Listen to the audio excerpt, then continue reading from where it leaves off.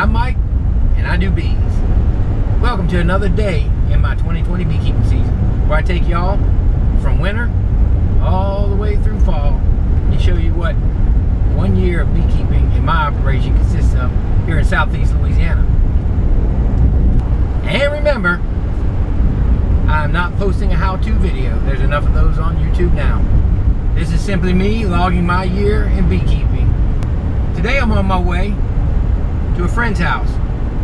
One thing in beekeeping that I found is as I help people begin, or as we help others get started, one thing that comes into play is teaching and mentorship.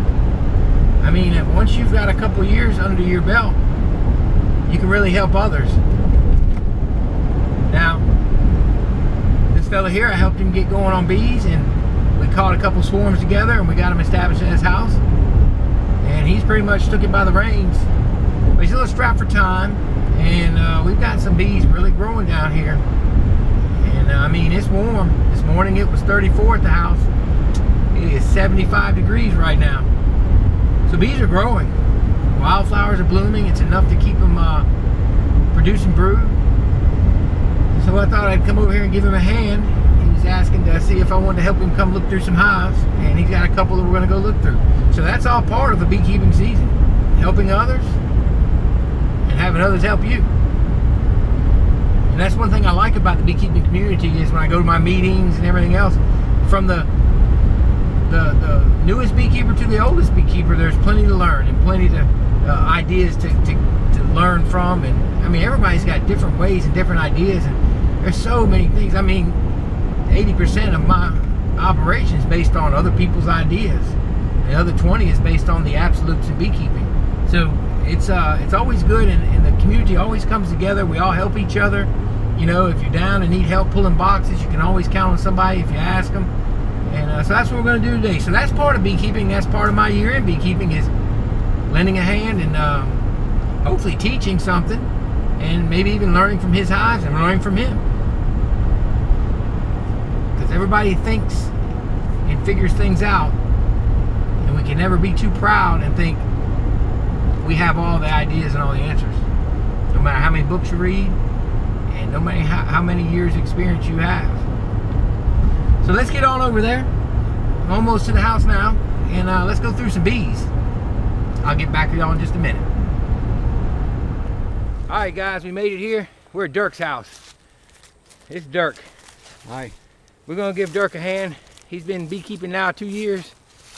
And we caught these swarms last year, and now what we're going to do is go take a quick look. They ain't been touched in what, 2 months? Something like that. 3 months, yeah. Alright, so let's get busy. We're gonna open a hive and probably reverse these boxes.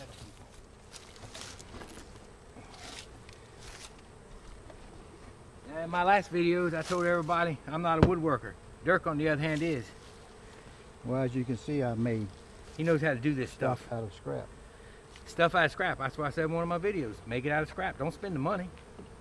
That's the way to do it. Whole thing comes up. That's the way to do it. Ooh, look at that big old thing. Look at that. That's an old bumblebee. Or is that a carpenter bee? It might be a carpenter bee. All right.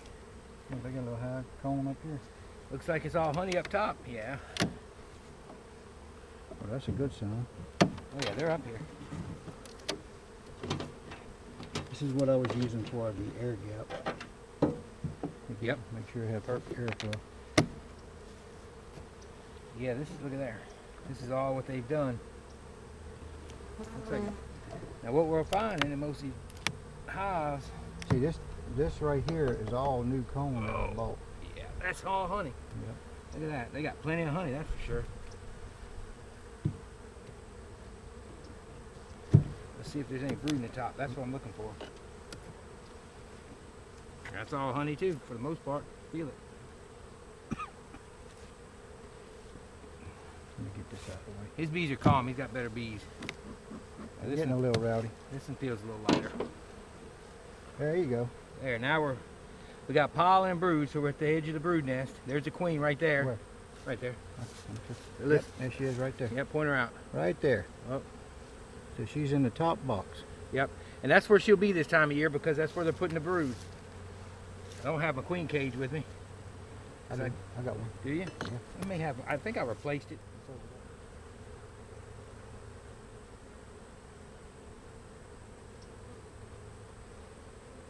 There she is. So we're gonna Is she set her. out? No, she's right here. She's still in there? Yep.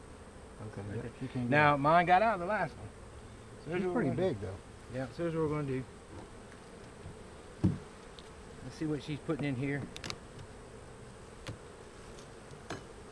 Plenty of honey in here. Oh, a lot of brood. A lot of brood, just like normal, just like I was saying in mother hives. Look at this. Yep, drones. Can you peel all that off or what? We will. We're gonna. Oh, a queen cup too. Yeah, they're full. This is a full hive. You know, this was the football one, a very small one, Right. that swarm that we caught. All right. So here's what we're gonna do. Let's take our queen. Hold her like that. I don't want to squeeze it open and let her get out. While you hold that, come on. I already broke it loose. It should be loose. Oh, is it? Yeah. Build up well before normal time. Yeah. Because we really haven't had a real cold winter this year. See, you would think that would be full. Yeah, but they just went up instead of sideways. So I want to see is if this bottom is how empty it is. Pollen and honey.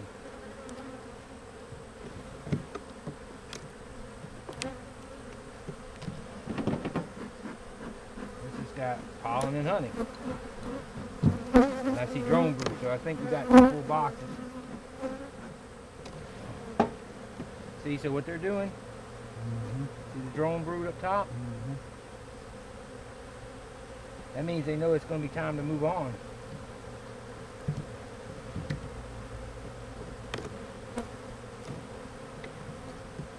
Can they see it? It looks good. It looks like a type of pattern. Nice good pattern. They're filling it slap full of brood. So basically there's drones walking around, there's drone there, there's a drone there. We've seen drone brood. Yep. So go drone. So basically everything is full of brood. And she's laying. So what we have is we got a hive that needs to be split. They're putting nectar away. Where are they getting all this nectar from? Make it honestly be split. The weight back there. Oh, I ain't got time to wait. They're heavy. Alright. There she goes. Okay. There she is. Down she goes. All right. They look pretty good, huh? They look good, but they're in need of being split. You got your stick I'll put it on the top. right here.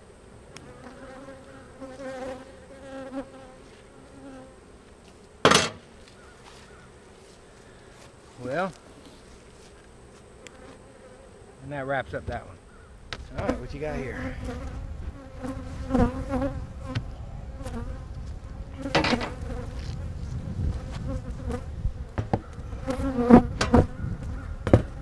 Yeah, I'll take that thing and I'll lay it right there. You ready? Yep.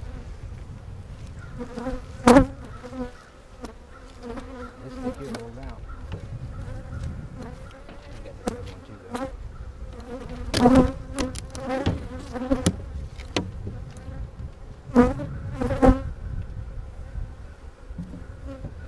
Now, here's what we got here. Get that right.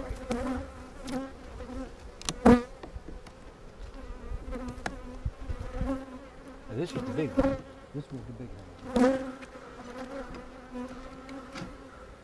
Pretty calm. Oh, they got some bees in there, buddy. They're pretty calm bees. And they got honey packed all the way to the outside on this one. This one had a lot of honey in it though, in the deep. Yeah, that's all honey.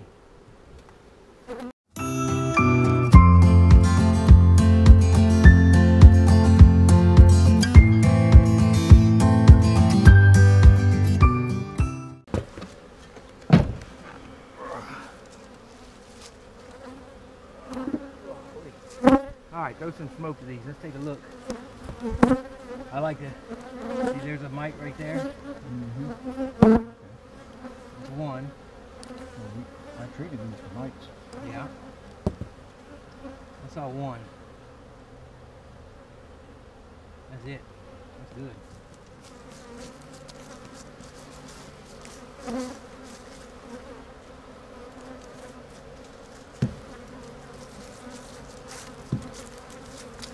Now this this one on the other hand, let's see what we got here. That's all empty. It's pollen. So at the edge of the brood nest when you got pollen. That's all pollen. This hive had a lot of pollen in it. The top of the brood too. Let's see, there's a brood. Yep. She ought to be somewhere around here. Yep, there's fresh larvae. And she's not got a beautiful pattern. That's not the best looking. Well, no, she's filling that one solid. And what they'll do is sometimes fill it solid, and then they'll go back through and pull out bad ones. And that's a sign of an inferior queen. But there's solid larvae in that. Solid larvae. And I don't see the queen. Now, this next one's full of brood. So basically what you have, see now they probably emerged from that center so far because it's empty. Look for her real quick. The question is she backfilling? So what I like to do when I see that, I like to take my light, like that. I like to take my light, my magnifying glass, and see if she's backfilling. And she is. Well, I say that. I just saw a couple eggs. So that's all eggs and larvae. I don't know if you can see them. Use the light yourself. Yeah, she's got leg. Well, it's hit and miss. It is. It's hit and miss. It's not the best egg pattern. And that's why I said in one of my other videos, I like to look and see how many eggs are next to each other, how she's filling it. Yeah, but we don't know when these are going to submerge, huh? But there's also small larvae in there. There is. Yeah, you got to hold the light back. Right. You can see the larvae better. So she's backfilling, but we just don't know how great her pattern is. She's going to have to be kept an eye on. But when I'm not seeing any, I'm going to pick up that other box in a minute.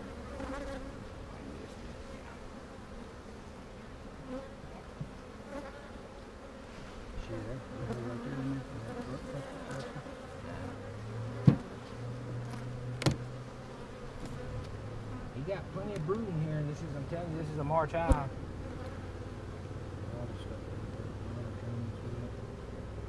Yeah, that's all drone brood. That's all drone brood.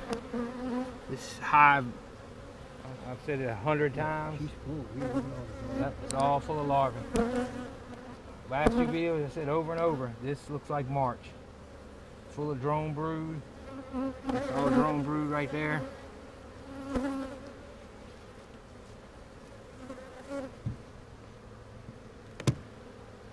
Looking for self queen cups as well. That's a pretty good pattern. That's a good pattern. We haven't seen her though. Nope. If she's in here, we got eggs.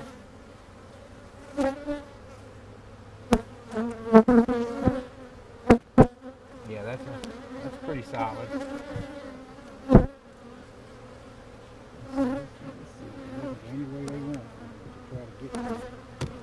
Yeah, I don't have a bad habit of stirring them up. I don't ease through them.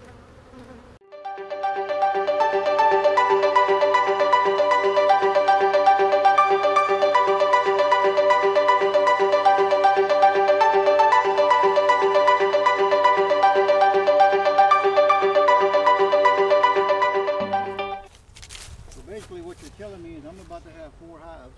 Right, he's about to have 4 hives, or he's about to have 2 hives and 2 hives for sale.